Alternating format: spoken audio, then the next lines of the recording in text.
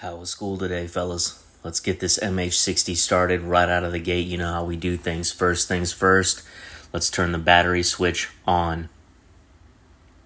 Air source ECS start. Turn that to APU. Prime fuel pump, APU boost. Fuel boost pump, number 1, number 2, turn them on. APU control switch on. APU generator, turn it on, baby.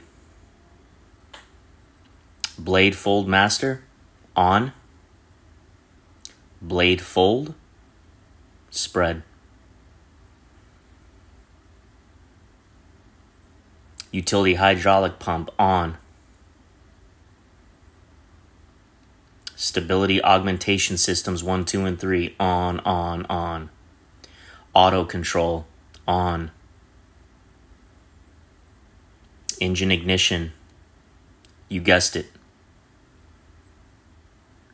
Engine fuel selector, turn that to XFD on both sides.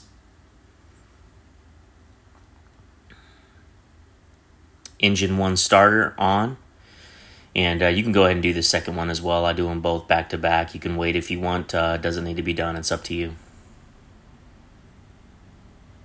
Engine 1 PCL. Turn to flight.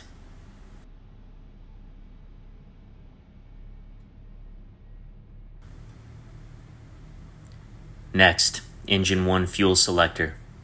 DIR. Both sides. Generator number 1, on. Generator number 2, take a wild guess. Air source ECS start. Turn to engine. APU generator, reset. APU control switch, off. And that's it, folks. You're going to have to wait a few seconds and apply power slowly, and then it'll lift off the ground in about 25 seconds or what have you. Did I give you the history of the helicopter in this particular case? Did I tell you how much it weighs? Did I tell you what it was made out of? No. It's right to business, day and night, 24 hours a day. That's why I win everything, guys. Quick, fast, efficient. There may be a more thorough way to start this, but why would you do that?